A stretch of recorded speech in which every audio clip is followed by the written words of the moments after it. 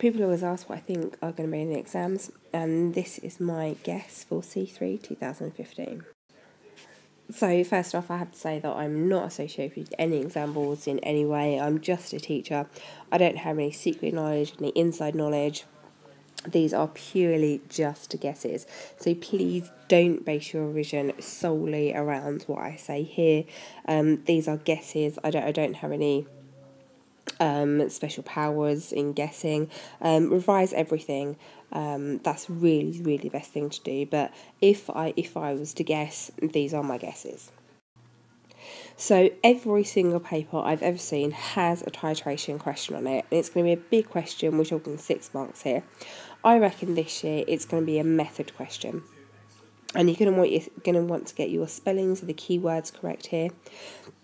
The other way that you can ask titrations is the maths question, but I think this year it's going to be method. Now, like I just said, there is going to be a big maths question here.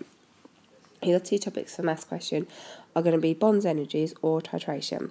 Now, since I've just told you that I think the titrations are going to be the wordy question, I think this year's big maths question is going to be about bonds, energies. So testing for ions, this always comes up. It's really important that you know all of the tests for ions. What they're probably going to do is to give you a compound or a couple of compounds and say, describe tests for these, or how do you know that this has this in it and this one doesn't have this in it. So it's really important that this question, and you know your test and you read the question carefully. It's really going to be testing you. It's really going to be interpreting what you understand. It's not just going to say list the flame test and their ions. It's going to be a lot harder than that.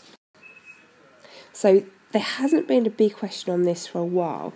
So I reckon it's going to be a question on equilibrium. This is going to be worth at least 4 marks, I reckon. So you're going to need to know how temperature, pressure and a catalyst affects the equilibrium of ammonia production. Now, because it's C3, they're really going to be testing you, and I reckon one question, possibly a big 6 mark question, is going to be asking about your opinion. It could be about water, the things that add to water, about chlorine and fluorine, or it could be about Newlands and Mendeleev and opinion of them at the time. But opinion's quite a big thing. So I think water is going to come up quite significantly in this year's paper. I think it's going to be about temporary hardness. So you should know the difference between temporary and permanent hardness, difference between hard and soft water, how to remove temporary hardness, ion exchange column, how water acquires its hardness through rocks, and the ions that are involved in it.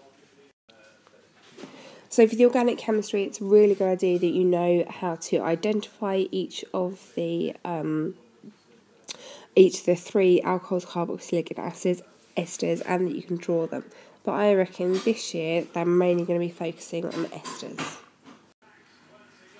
Calorimetry. Now, this has come up previously as a wordy question, so I think this is going to come up as a maths question this year, and it's always worth, for a lovely 2-mark answer, to know some improvements on the method. So I think energy level diagrams, drawing those is going to come up. I think that's going to be quite important. You're going to need to know endothermic, exothermic, catalyst, and be able to point out the activation energy.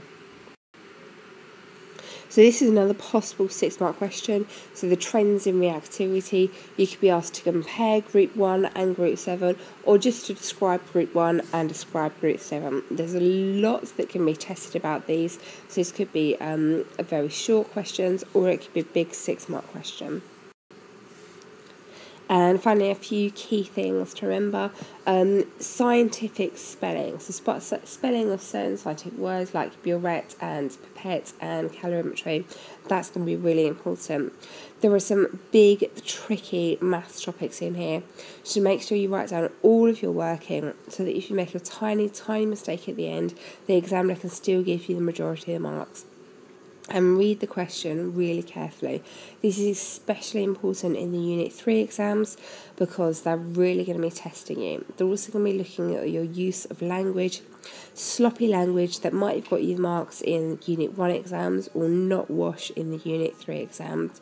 You have to be really precise and really careful when you write things down. Thanks for watching. I really hope this is helpful. Subscribe so you don't miss any of my new videos. Share to help your friends get better grades. Any comments, corrections, questions or requests down below please.